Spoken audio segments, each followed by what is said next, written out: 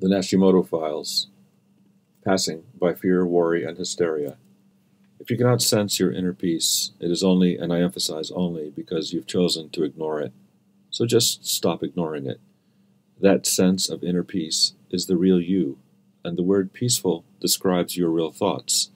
You and only you are responsible for your thoughts. That you are listening to and bowing down to your ego is clear when you are afraid and expressing fear thoughts, even in the name of love. What you might not understand is that you want your fear. That's why you seemingly have it.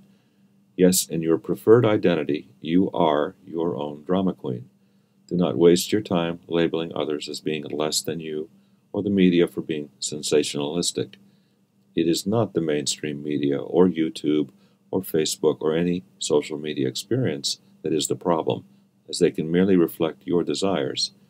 It is you choosing to value nothing, seeing it, then getting excited, depressed, or whatever feeling seems to satisfy you. Fear has no mind of its own.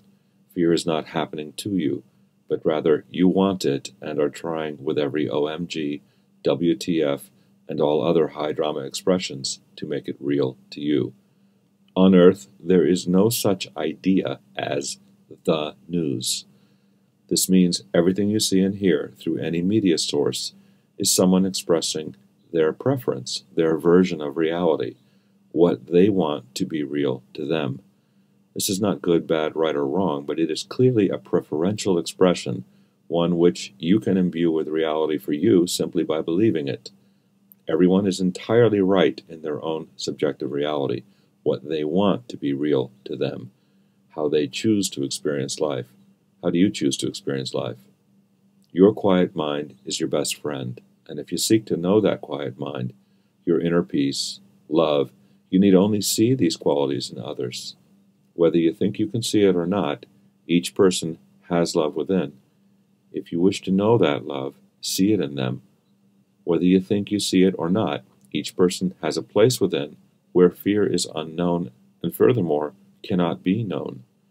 If you wish to experience fear, worry, and hysteria, see those qualities in everyone and everything that come into your moment. By looking at each person through your preferred fear, worry, hysteria lens belief, you will find what you seek, but that does not mean you've found your loved ones, nor your enemies, nor anything even remotely productive towards happiness, security, and certainty. It does mean that you are quite capable of nearly wholly lying to yourself about everything. Did you not realize that you were that powerful? Change your mind. Experience follows.